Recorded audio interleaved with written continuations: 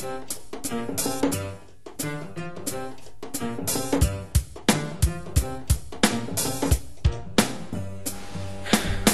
everybody, welcome back to Latino Vision.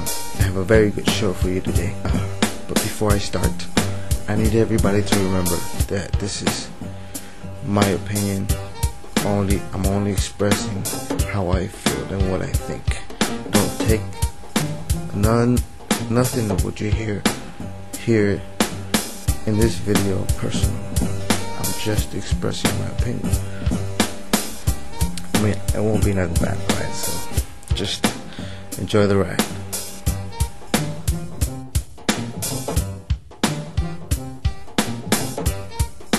Some people say I'm colorblind, and sometimes I wish I was.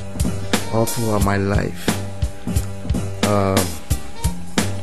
my family raised me, and all the Latino people, I guess, that lived around me raised me to hate white people and black people. Well, not so much as hate, but fear or beware of them. And something happened when I was very young that really opened my eyes to that. And that was my dad and a couple of his friends were outside, out in the street, just saying goodbye in their cars. And 3 black guys came up, pulled out a gun, took their money. One of them punched my dad with some brass knuckles, cut his eye open, and began shooting as they left. Luckily nobody got hit, but at that point, I was very young. I was about 8 years old, and at that point I thought, you know, black people, they're the worst people on the planet. I thought to myself that I would hate them forever, you could say. But now that I'm grown and situations push me towards certain routes in my life, it's crazy, but the more I knew, the more people I met, the more I learned. I found out that it has nothing to do with your color. As a matter of fact, I lived with a black guy for about a year or 2, and we became very close friends. And people used to always ask me, you know, how can you live with him? You know, you live with that black guy? They used to always tell me, you know. And I used to think, you know, I didn't even remember he was black anymore, since we were such close friends. I couldn't even see the color. He wasn't black to me. He was just my roommate, my friend.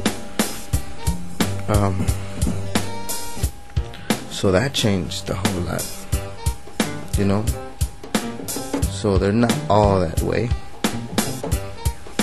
And, you know, I grew up around black people, so, you know, that wasn't very strange to me, because, you know, that's what I saw growing up. Just, you know, black people and Latino people. When I got into the workforce, and it wasn't about what color you were, it's about how good you are in business, how good you are in your labor. Fast, slow, smart, stupid, you know. It all depends on how smart you are, is how far you're gonna get. That's when I met white people, the real white people, you know, the everyday Joe. It's crazy because I was afraid of him at first. I didn't want to talk to him at first. But then I met this guy. I'm gonna say his first name. Hopefully he won't get mad. I didn't ask him. His name is Mike. Very good friend of mine. At least I consider him a very good friend. This man takes me out on his boat, takes me fishing and stuff. You know, I enjoy spending time with him.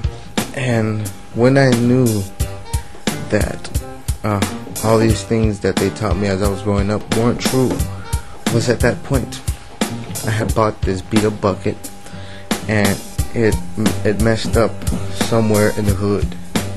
You know, it just broke down on my way home, and I was caught in the middle of the hood with nothing but a cell phone with a little bit of battery left on. You know, a couple of bucks in my pocket. And you know, black people started coming up to me and talking to me, you know, and I would talk to them. And it was these two bums that came up and tried to help me start the car again. It never worked, you know. So what else could we do? So I spoke to them for a while. They let me put my car in their lot and bought them a beer, and we're sitting out there drinking till my friend came to pick me up. But I asked my friend Mike if he would help me bring my car in. He said yes. Right away he said yes. He came down, you know, with the pulley thing for the car, and we went down to the hood and picked it up. He knew where we were going because his job requires him to go everywhere in the city, so he knew we were going to the hood. So when we got there, you know, he stops the truck, and he reaches in the center part of his truck, and he pulls out his two guns. He's loading them up, and he straps up and everything, right? He's ready to go. And he starts playing. He's like, Jose, look, check it out, man. You're gonna go push the car into the thing, you know, and I'll back up the truck.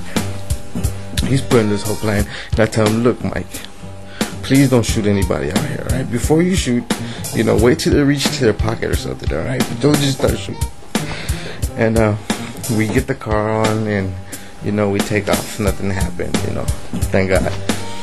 But that is what I mean by, you know, I'm colorblind, because I don't see Mike as a white person. I forget that he's white. I don't know if you could understand what I'm saying. I don't see a color. I mean, now you have all these races mixing. You know, soon enough we won't know who's who and what's what, you know. So why not change the way we see ourselves? Just stop calling each other, you know, colors. You know what? You want to know one thing that'll help the world big time? That'll really, really help the world is if everybody was colorblind. Then we wouldn't be so separated from each other because of color. We would be just human, and all are human regardless of your color.